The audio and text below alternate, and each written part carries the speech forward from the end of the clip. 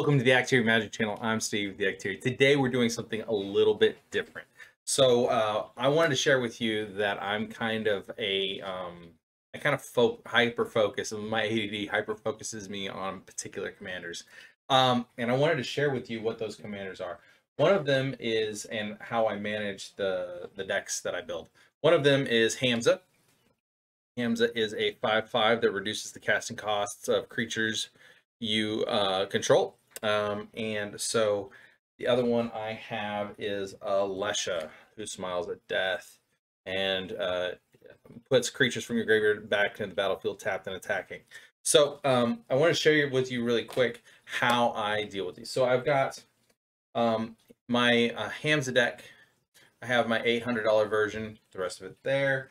And then I have my Alesha, the 1,000, whatever dollar amount that ends up being.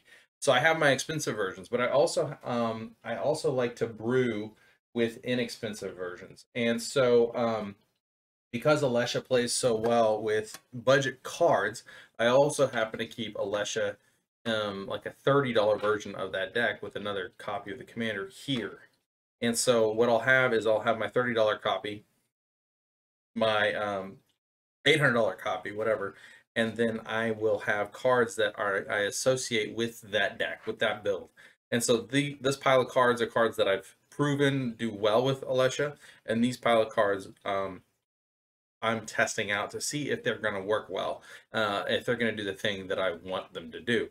And so I like this because now it means that I can change my power level and still play the commander that I want to play.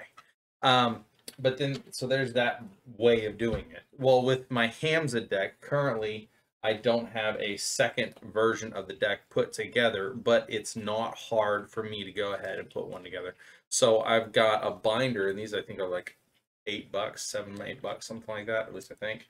They're really, really cheap, really budget, and I will put all of the cards that I am going to build the next deck with here. Whenever I'm in the process of building a deck out, and I don't have all of the pieces yet, I won't necessarily sleeve them up like this. I'll go ahead and put them in one of these binders so that I can see that I'm not duplicating things, that I am I'm getting the right mana curves. I can see everything in a neat, orderly way. This is the way I like to do that. Especially with decks that require more fine-tuning. I find that Hamza is a lot more finicky as a deck than Alesha is. Alesha, you just kind of turn the thing on and it runs, whereas Hamza needs a lot of gentle care with the way you build it. But I also want to share with you how I travel with my decks. So if I'm going to an event, I'm going to be playing quite a bit, I have this bad boy. And these are very, very common in the Magic the Gathering community. If we do the math on this, I'd get 1, 2, 3, 4, 5, 6, 7, 8, 9, 10, 11, and 12, depending on if I'm going to have dice or not. So if I'm going to have the dice inside the box. And then so I also have one of these boxes, so I only carry 10 commander decks. One of these boxes will be dedicated to my tokens for the rest of the decks. So I'll have 10 commander decks and tokens, and then a pile of dice to go with it, and that's all kind of self-contained, so all I have to do is carry my map. Now I want to mention that there's several versions of this kind of these Stanley boxes that you can buy. So there's a Stanley version, and then there's the Home Depot version. Those are the two that I recommend. And the reason why I recommend those two over, say, other brands is because other brands of these storage boxes like to have corners that aren't square. If you have a corner that's not square and it's got like a rectangle over here, like a kind of a cutoff like that, what it can do is it can start warping the corners of your cards over time and start bending those cards and damaging those sleeves, and I just don't like it. The next part that I want to mention is that whenever you buy one of these, there's it's really hard to see, but there is usually a little tiny nub here in the center. You can just barely make it out right there. Okay, now and so it's the back here, yeah, that little thing right there. Yeah, it's on the other side. It's a raised hump, and what you need to do is you need to cut that off, and here's an example of that. I've cut it off, and the way that I cut it off is I use a little razor blade.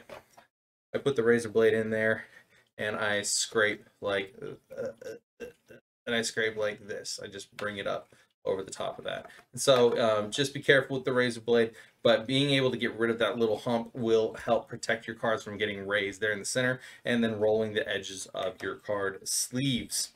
I will note that the Harbor Freight and the Stanley versions are not interchangeable, these trays.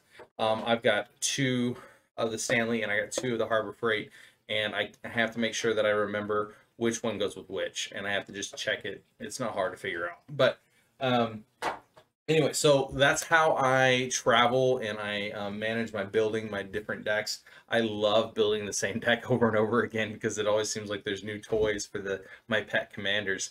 And so hope you guys like this video. Please like, share, comment, and subscribe. And I'll see you tomorrow on the next build. Oh, thank you so much for showing up in droves to my channel. I appreciate you guys. You guys are awesome. I love you, and I'll see you tomorrow. Bye. Where's my button?